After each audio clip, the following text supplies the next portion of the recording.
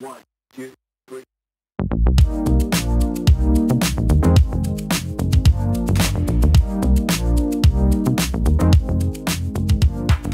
Hello everybody, welcome back to my channel. It is Drew here from Lone Fox. I hope everyone's having an amazing weekend so far. Today's video is one of my favorite ones to create, and this is a little segment I do on my channel called DIYing Your DMs, which is actually adapted from a series that the Sorry Girls did, and I just absolutely love their channel, and I love the concept of taking DMs that you guys send me and then turning them into real-life DIY tutorial projects for you guys. So essentially I asked you guys over on Instagram, which if you are not already following, make sure to do so. I'll put it on the screen right here. It is Lone Fox Home. I literally post every single day over there. I post feed photos. I also post a ton of stories, promotional discounts for my website, exclusive DIYs, just a ton of fun things. And I also always ask your guys' opinions on room makeovers, show you sneak peeks, and also ask about DIYing your DMs. So I got so many people sending over requests on projects that I should DIY, and I selected 4 of them that I really wanted to do, and that is what I'm going to be sharing with you guys today. And if you are not already, make sure to click that red subscribe button to become part of the Lone Fox family, and also don't forget to click the little bell icon next to it. That way you are notified every time I upload a brand new video. But besides the point, let's go ahead and get into today's projects because these are some super cute DIYs. So the first project was sent in by Katie Kirkendall, and I'll put her little @ on the screen right now. So thank you, Katie, for sending this project in.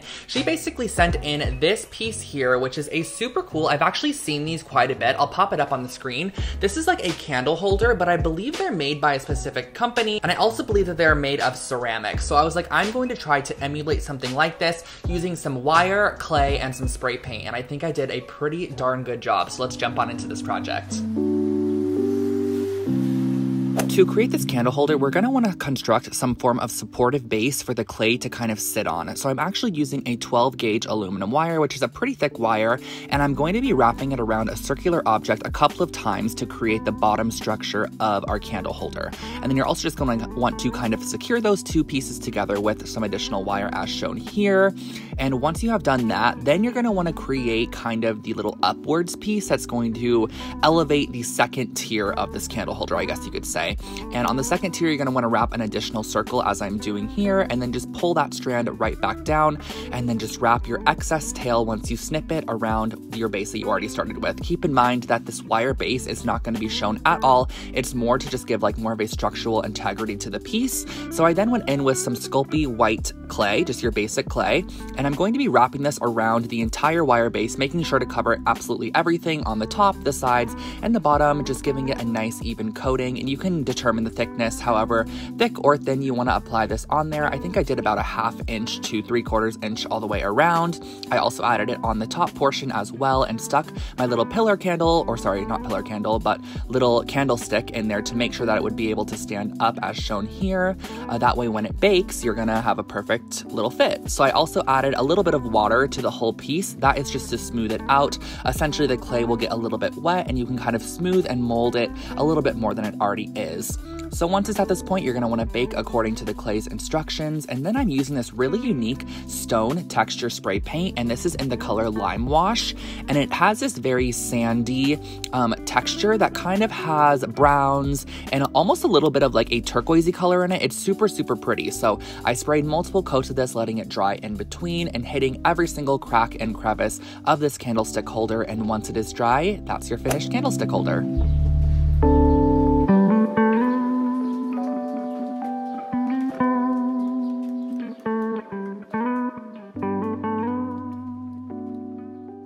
Our next project was sent in by Crystal, and her @ is Crystal Denise __ I believe. And she actually asked if I can DIY something similar to this CB2 Able Round 48-inch mirror. So this actually retails for $499, but do keep in mind that it is a 4-foot mirror. Now I'm going to be creating a smaller scale version of this, but using similar techniques used on this mirror to kind of emulate the style of it and kind of give it that vintage aged kind of hammered metal look. I just really love this vibe right now, so I'm gonna go ahead and kind of create a smaller mirror, but of course you can use the technique that I'm going to be sharing with you guys on larger mirrors, square mirrors, oval mirrors, whatever you want to do, but I'm gonna share with you guys how to get this kind of hammered, forged metal look. starting off this project again by kneading up some clay. This is the same white Sculpey clay that I used prior. I bought a huge box of it, so I'm just reusing all of it, or not reusing it, but using it up. So basically what I'm starting off by doing is I'm going to be kneading up some clay, and I'm going to be molding this around the exterior of a circular mirror. I'll link below the circular mirror that I used. You're also going to want to make sure that you hit those edges and also kind of transfer a little bit to the backside as well. That way it's secure on there, and then me saying hi to you guys. Next, what I'm going to be doing is kind of pushing the clay in a very organic shape because I really don't want this to look like a super circular object. I want it to look more of like an abstract, kind of like randomly cut mirror. So I placed this all the way around the exterior to first give it like a little bit of an organic shape, but I also did go on and add some exterior clay pieces just to kind of mold the shape a little bit wider than the circle actually is. So I'm adding the texture here with my fingertips by pressing into the surface of the clay, and as you can see here, I'm adding a little bit more clay on to make the shape a bit more organic. So here's my finished off mirror. I actually baked the entire thing, and yes, it is totally safe to bake a mirror because clay is baked at a very low temperature, so I baked it per the clay instructions, and then I used my brass gilded paint, which I will link this below. This is where it all starts to come together. Look at that incredible texture done with your fingers. Like, I am just obsessed with the way that this looks.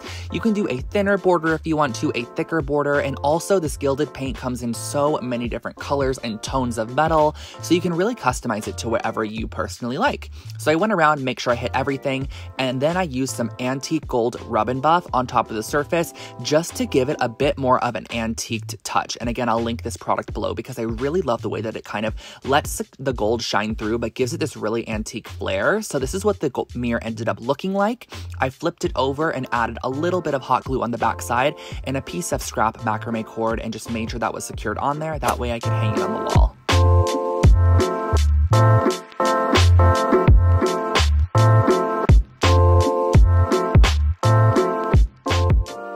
Our next project is actually a hanging planter, which I thought I already had conquered every hanging planter on the earth. I've done so many of them, but Tina Marie Doe, which I love that username, sent in a really, really cute hanging planter that almost has these little brass rings on it. It looks like it has 3 brass rings and then some macrame cord, and I personally had already ordered a bulk amount of brass rings for a project a while back from Amazon. And by the way, guys, everything I do feature in this video will be linked below, so if I use any supplies you're curious about, I always link them in the description box. And basically, I had the macrame cord and I had the rings for this project, so I figured let's give it a go. I already had all the supplies, and this is how it turned out.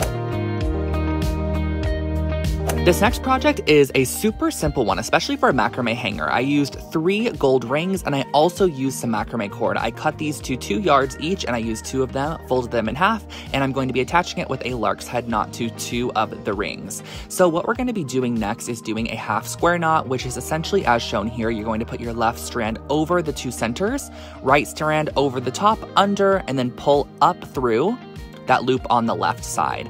And this is going to be very repetitive from here. You're actually going to be repeating the process over and over and over again, and that is what's going to be creating the spiral macrame. So once again, you guys are going to see, put the left one over the top of the 2 middles. The right one's going to go over the top of the right strand and under the middle, then up through the left side. It's kind of challenging to talk about. I feel like it's always hard to talk about macrame, but it's just very repetitive, and you're going to repeat the process, and as you do it, it's actually going to start spiraling, very similar to the inspo picture that was sent over. So once you reach the end of this, I just tied all of the strands together in one really big knot, and then I was able to just cut any of those strands at the end to make sure that it was nice and good. And this is going to be super strong to hang up. I wish I had a smaller ring like the inspo photo showed, but I didn't have one on hand. I then went ahead and placed in my 3rd ring, which is going to attach to the bottom of both of the 2 rings we already macrameed, and I basically wrapped macrame cord around this about 4 times, and then on the inside, I did a super, super tight square knot, which is right over left and then left over right. And square knots are honestly like extremely strong, so this is 1000% gonna hold up. I cut off the excess tails, and you can add a drop of glue or nail polish if you'd like to make sure that this stays super bonded, but this basically finishes off your planter.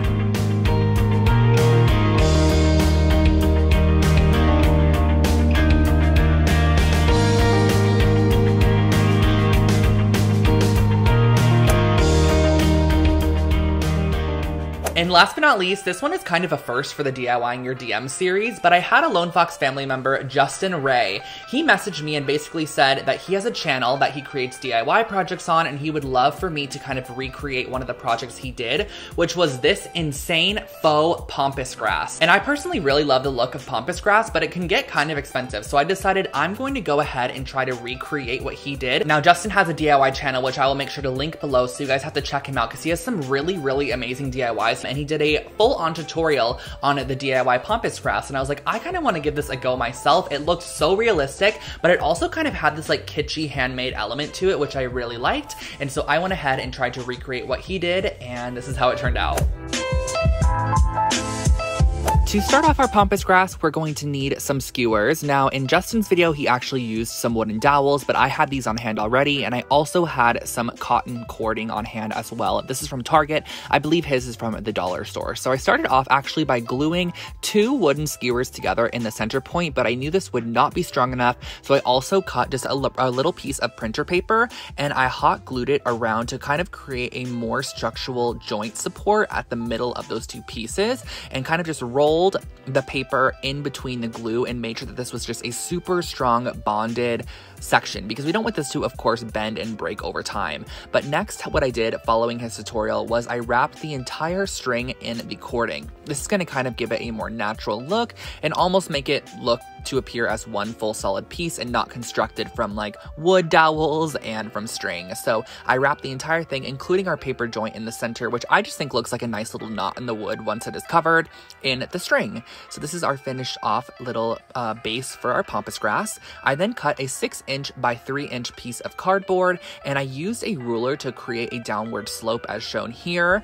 This is going to be the template for us to create the pampas grass portion. So I cut this off of our template, and essentially we're going to be able to create some large loops, some small loops as I'm doing here, and some middle-sized loops in the center of this. So I wrapped it about 25 times per section, as you can see, and then I pulled it off, put my string through, and tied it into a tassel. If you've ever created a tassel before, this is the same exact thing that we're doing. You are just not going to go ahead and put the top portion of the tassel. We're just going to be creating these little strands here. So now I'm doing a middle section where you're just going to be wrapping it around the middle of your template, putting the string through and then tying it in a knot to just conjoin all of those wrapped strands together, and then cutting the loop on the opposite side. So as you can see here, now I'm creating a large one. So you're gonna have a large, medium, and small, and you're gonna need a total of 6 of each. So here's the large one, tying that off. And this is what it's going to look like. You're going to lay it in this form as well, and you can cut off any stray ends. So here's our small, medium, and large, and then here are 6 smalls, 6 mediums, and 6 larges. We're going to lay them down with the largest first, kind of adding about 1/2 inch to 1 inch gap in between, and I'm going to be doing 3 on the front side and 3 on the back side. So I'm using a dab of hot glue and just placing it down closer to the top, probably about 3 inches from the top, flipping it over, and then I'm going to be adding in the opposite pieces in between those sections. So 1, 2, and 3. We're going to be placing the other long strands on.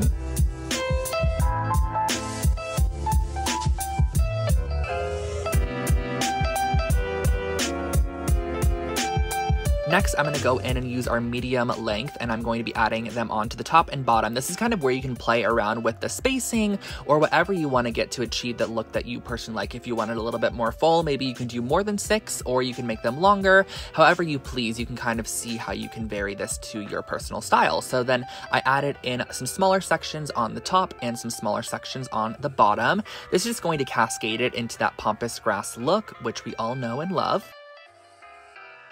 Then I used just a regular comb to kind of comb out the strands. Justin did this as well. I feel like his string probably would combed a little bit easier. Mine seemed to be a bit tighter, but it did fray the ends a little bit, which I think definitely gave it a little bit of that natural kind of fluffy look that the pampas grass has. And then I used some hairspray. He did this too to kind of give it some structure. So you're gonna spray it with hairspray and kind of just twist it and fluff it, and the hairspray is kind of gonna hold it into place, and you could spray it as much or as little as possible. But this basically finished it off, and here you can see me creating another one. I created 2 of them for a terracotta vase that I have, and that finishes off your pampas grass. You could style them in a vase or jug.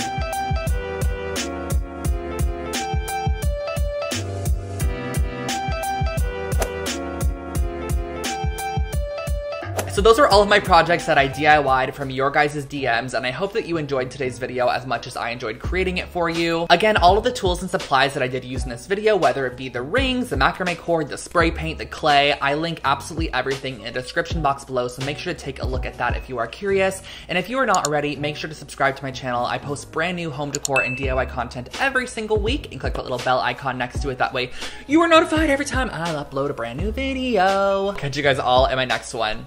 Bye, guys.